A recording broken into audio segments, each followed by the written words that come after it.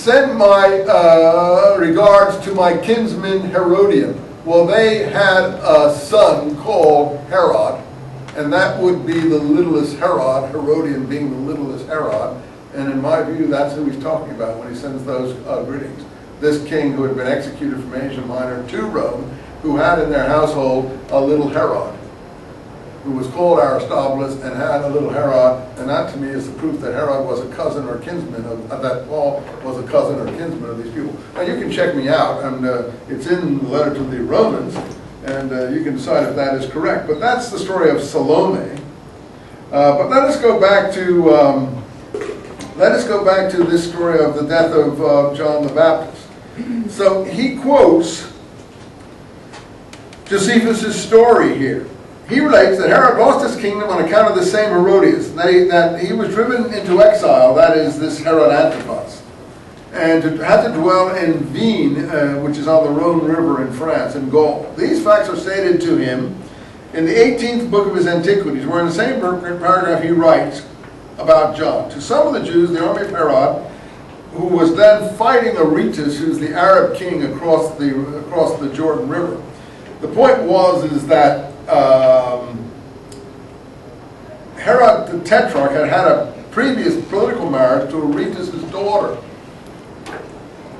which would have been a wise thing for him to have if he was an ambitious governor. And when he saw Herodias was available to him, he divorced Aretas' daughter and married Herodias. Then apparently Aretas, the Arab king, got angry and declared war against Herod the Tetrarch, who was governor of Galilee and Perea in Transjordan. This is very complicated, but in any case, he's governor of this and this area here.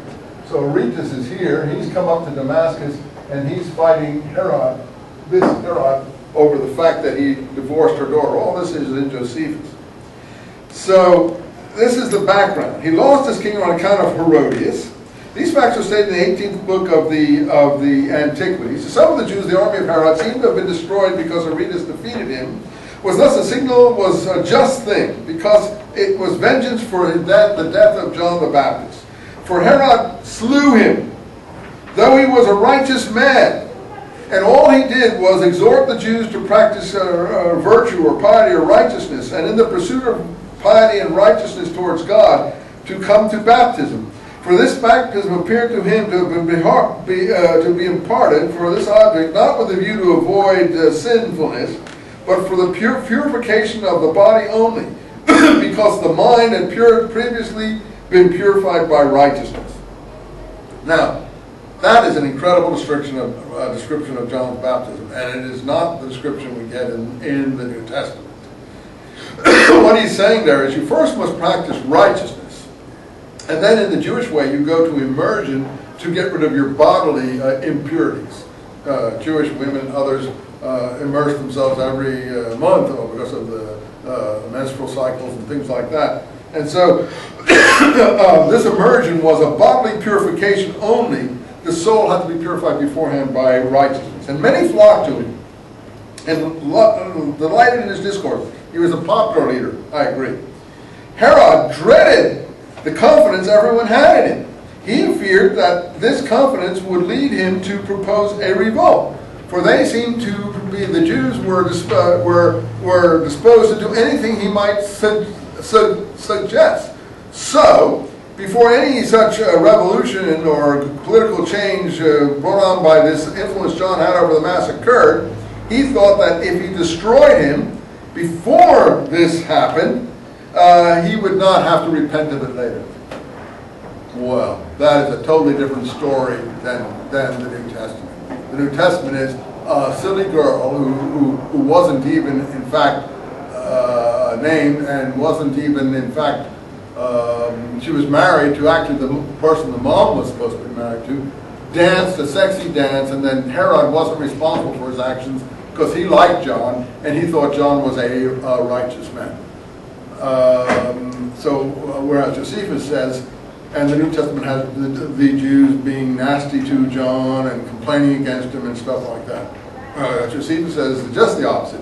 John was a popular leader. He was recognized across the mass board. The rulers were afraid of him, And because they were so afraid of the influence he had over the mass, they thought he would lead a revolt of some kind, and they thought that they should have a preventive execution to avoid that possibility, lest they should regret being part.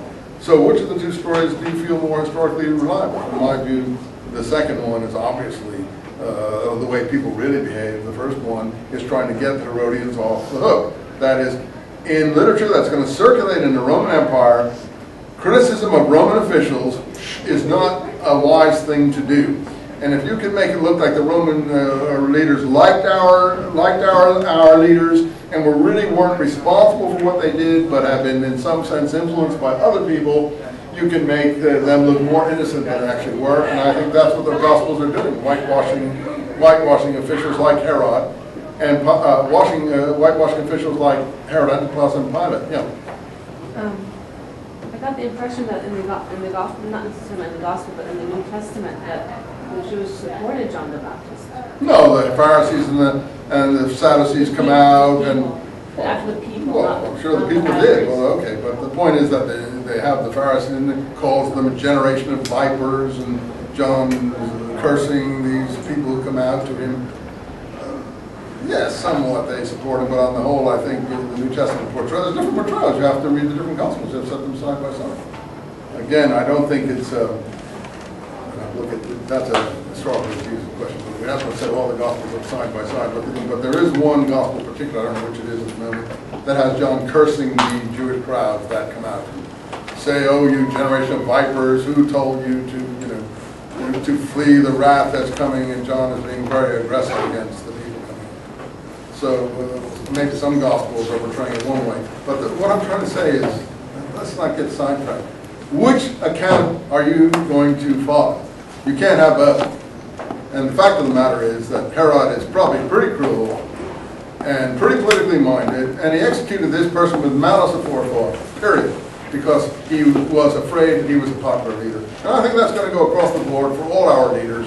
And this idea of plots and other things like that, or Roman rulers and governors who are innocent, is just untenable to a strongly historically minded person.